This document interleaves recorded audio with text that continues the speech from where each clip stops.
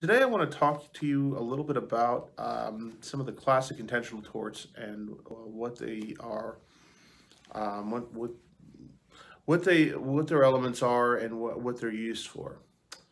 Um, well, the first one you usually learn about in law school is battery. Now, civil battery is a little bit distinct from criminal battery. Criminal battery, well, first of all, there's a higher burden of proof in criminal court, and second of all, with criminal charges, you are looking at the possibility of incarceration, and they can be also defined differently. A civil battery is defined as a harmful offense, harmful or offensive, an intentional harmful or offensive touching. Um, that so it doesn't have to necessarily inflict an injury. If the person finds it offensive, that can also still be considered a battery. There's actually case law out there of people who were successfully sued for battery, for example, for blowing smoke in somebody's face, like cigar smoke. Um, so it's a little bit different than a criminal battery, which typically requires a little bit more than that to get somebody for a criminal battery.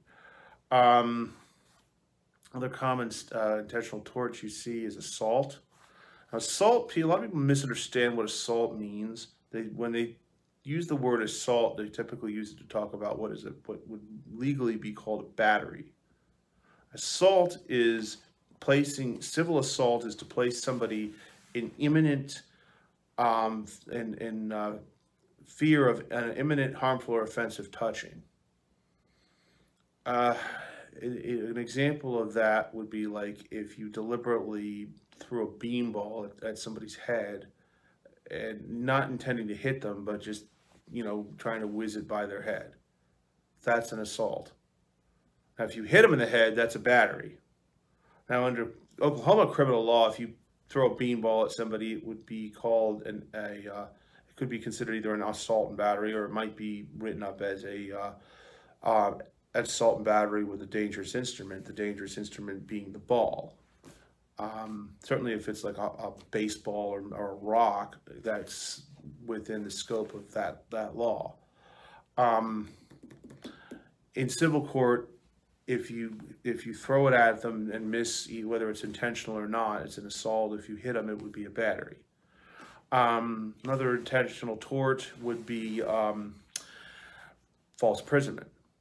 That's basically the intentional confining someone against their will to a bounded area.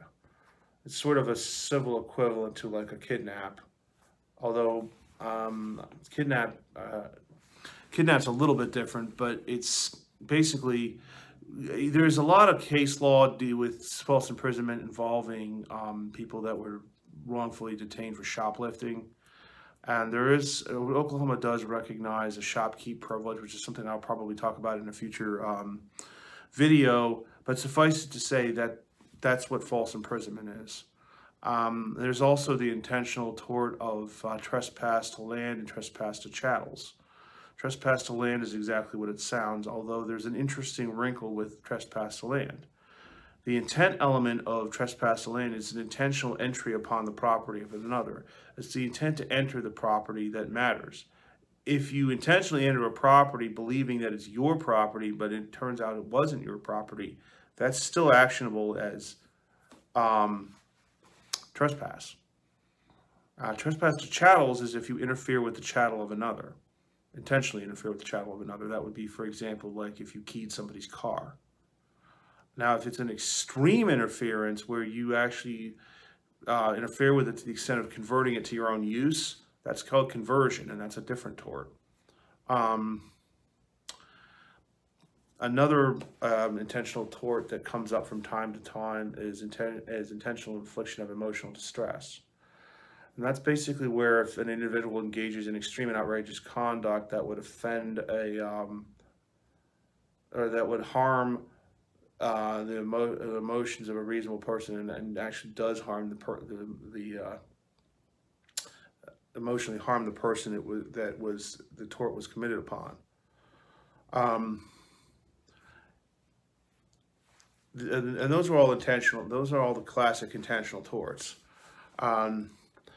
If you have questions about these, or if you have a legal issue you need help with, I would encourage you to go to makelaweasy.com, where we help put the law to work for you.